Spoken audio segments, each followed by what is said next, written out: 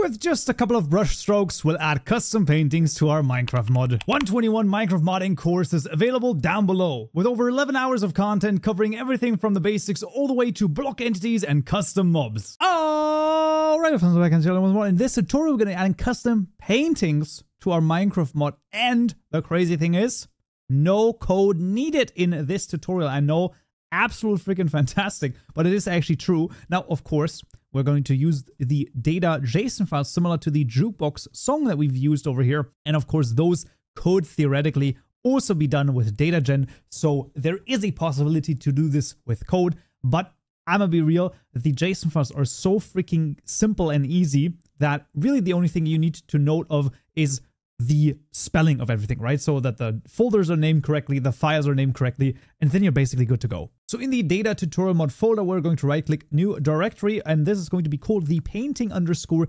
variant. Very important that we write this correctly, painting underscore variant. Double check the spelling, super easy to make a mistake right here. And we're going to create one of the JSON files, and then I'm going to copy over the other two. So in the painting underscore variant folder, right click new file called saw underscore them.json.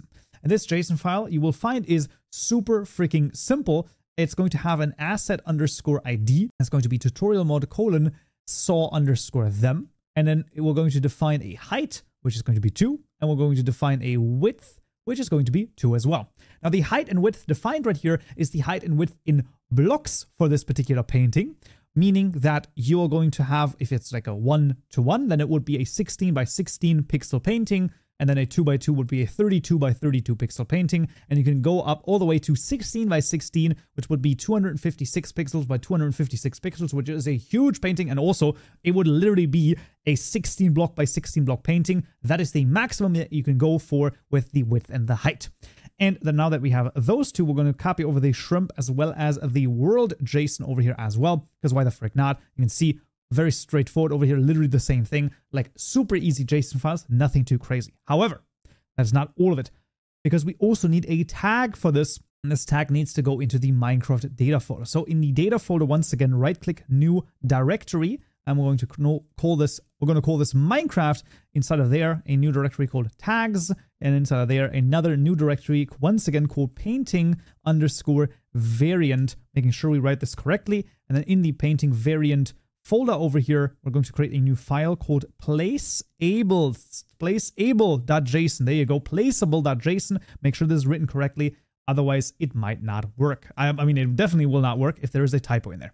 And then we're just going to copy this over because it's a very basic JSON file. Literally, we're just pointing to all 3 of the different painting variants. That's literally all we're doing here. Nothing spectacular going on, and should be fairly self-explanatory.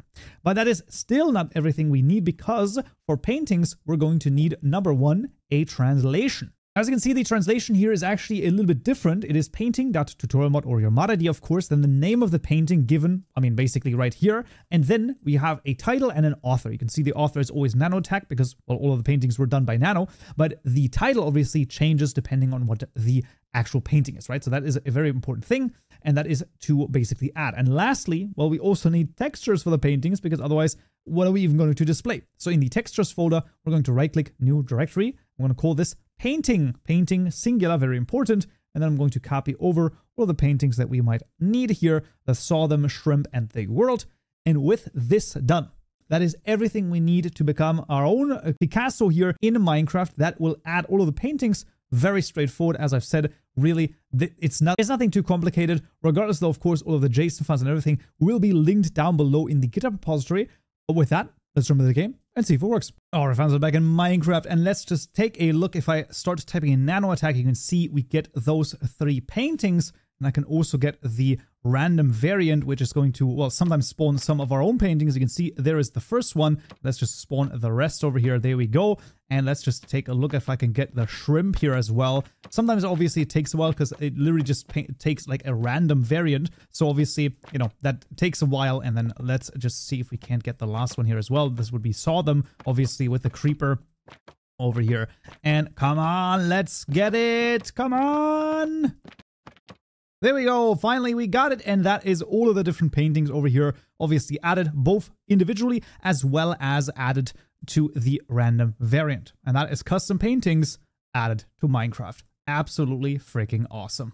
And that's gonna be it for this tutorial right here. Next time in this video, we'll talk about custom enchantments. Hope to see you there. So, yeah.